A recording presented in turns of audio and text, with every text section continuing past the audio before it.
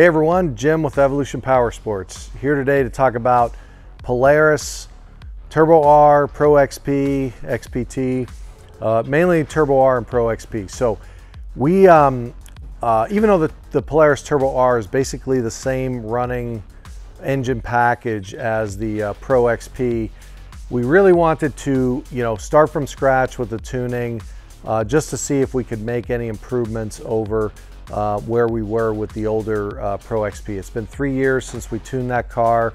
I know, all of our tunes make great horsepower, but we had a couple of customer complaints where, the acceleration off the line wasn't as crisp as it could be, which then would cause a little bit of a delay in how the power would come in.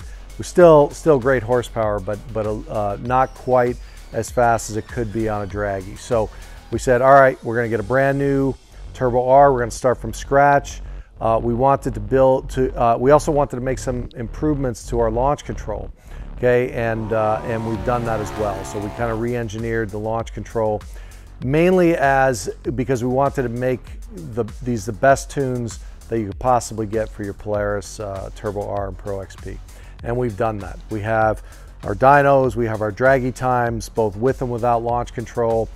We field tested out in Glamis, field tested on the drag strip, field tested in our field in the back, and we are 100% confident these are the best tunes you could get for your Turbo R. And for all of our Pro XP customers, we'll be releasing these tunes as a free upgrade for your vehicles as well over the next 2 or 3 weeks.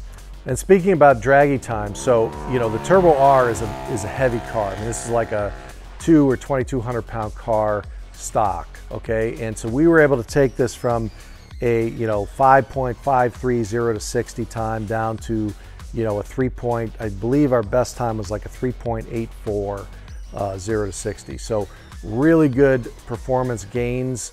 That was on E85, but you can see right through the stage 1, stage 2, stage 3, all of those tunes, you can see the performance gains in the draggy times, just with the tuning.